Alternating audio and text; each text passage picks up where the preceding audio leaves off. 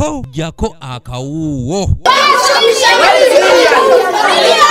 Ng'abayizi ba siniya ey'okuna bagenda mu maaso n'okukola ebigezo byabwe ebyakamalirizo n'ab'ekibiina ekyomusanvu olunaku olwaleero batandise n'okuteekebwateekebwa olwo ku Lwokubiri lwa ssabbiiti ejja batandike ebigezo byabwe ebyakamalirizo mu butongole babimalirize olunaku olwokusatu. Mu kye tubasomesezza ate Katonda abakulembere mu nteekateeka yaabwe yonna okulaba nga bazimba future nnungi. Wano Ssaabawandiisi w'ekitongole ekivunaanyizibwa ku bigezo ekya UNEB Daniel Dongo wasinzidde okulabula abatwala amasomero ko n'abasomesa okwewala ebikolwa eby'okukopa. Allowing a teacher or anybody else to write your examination or to give you answers as you write your examination, this will also lead to the cancellation of your results.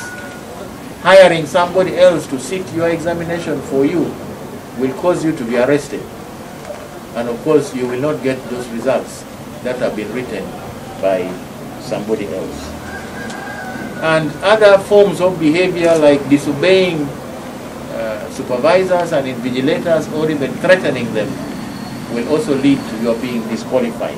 Odonga ategeeza nga bwe waliwo abayizi abongeddwayo akadde okusukka kwako akakolebwamu ebigezo nga ku bana n'okodde yabo abafuna embuto mu muggalo ko n'abalala. Stages of pregnancy who may show sign of pain or discomfort during the time they are writing their examination. We are asking the supervisors and invigilators and scouts to be keen on the lookout, and if we have these kinds of candidates in any center, they will also be accorded the extra time of 45 minutes to write their examination. Bw'atyo asabye ebifo byonna wagenda okutuulibwa ebigezo ababitwala okufuba okugoberera amateeka g'okulwanyisa ekirwadde COVID-19. We are also asking heads of examination centers to ensure that the provisions that are required as specified in the SOPs, facilities for hand washing, the wearing of masks by the candidates, and so on are observed.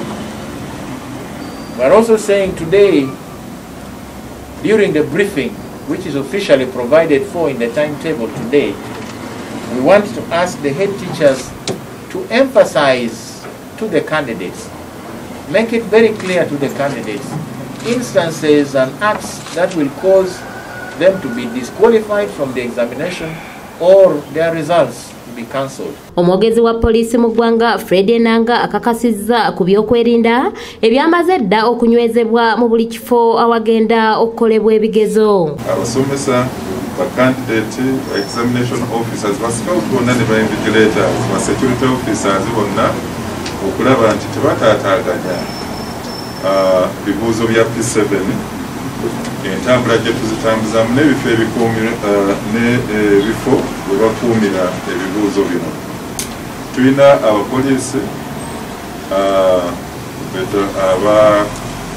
abali mu leeya betusobodde okuteeka nga bambega mu bitundu ebiwerako.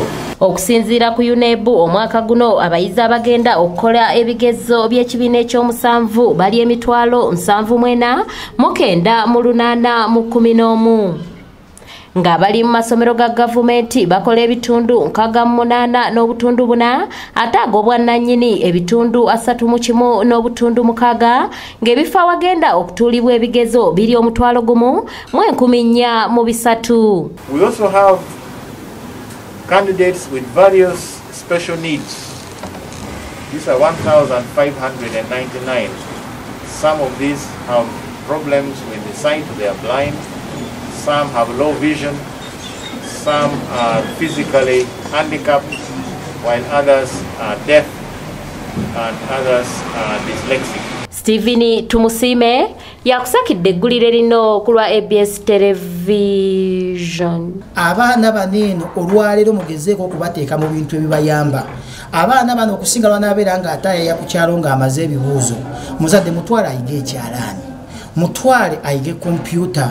Mutwale at least abenga alina awantu wakola wali vocation. Awantu onawamu addinga impact